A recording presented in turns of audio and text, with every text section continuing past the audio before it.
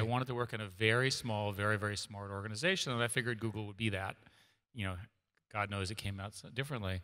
But what I learned in this process is that if you can, there's always people smarter than you. There's always people who just think more clearly than you.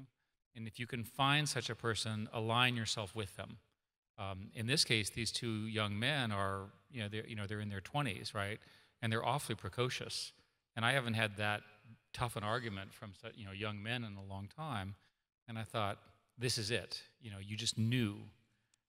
And these people are rare, and we now know them as the great founders in our industry, and I'm sure some of them are here in the audience. If you find such a person, work with them, work for them, manage them, do whatever it takes.